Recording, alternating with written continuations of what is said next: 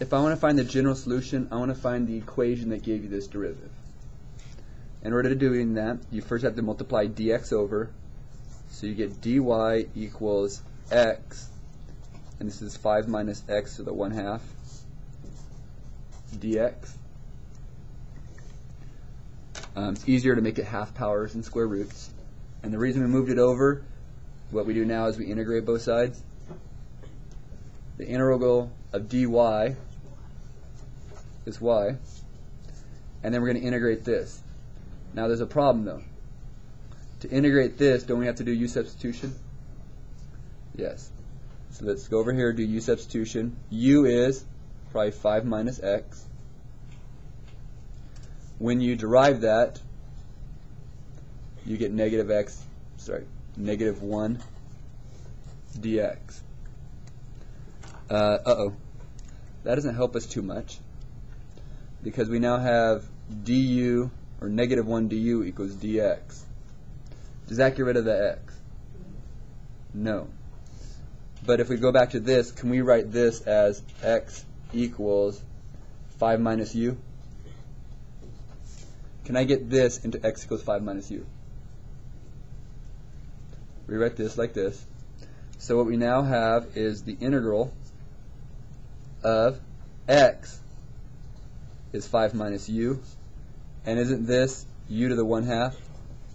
Isn't this du, and can I put a negative 1 out front? And the negative 1 goes out front with the du. This is u to the 1/2, and isn't x 5 minus u? X is 5 minus u, u to the 1/2, du negative 1. Now we can integrate. Before we integrate this, let's multiply this out. 5u to the 1/2 minus u to the 3/2. Can we integrate each piece individually now? Yes. You can integrate each of these individually. So I now have y equals negative 1. And the integral of this would be,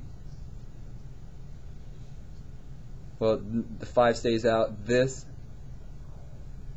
sorry, you add 1, which would be 3 over 2. Divide by that, so that would be 10 over 3 u to the 3 over 2 minus, this one you add 1 would be 5 over 2, so it would be 2 over 5 u to the 5 over 2 plus c. Plug your u back in, and you probably could simplify this quite a bit. I'm going to, because it's a negative, actually I'll leave the negative out. That would be a negative. You could pull out a u to the 3 over 2, and that would leave you, you could also pull out a 2, probably leave us a 5, just 5 over 3 minus u over 5 plus c. So I pulled a 2 out of both tops.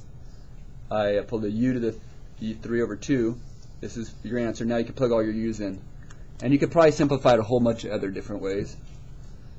But your final answer, according to what we have here, is this is 5 minus x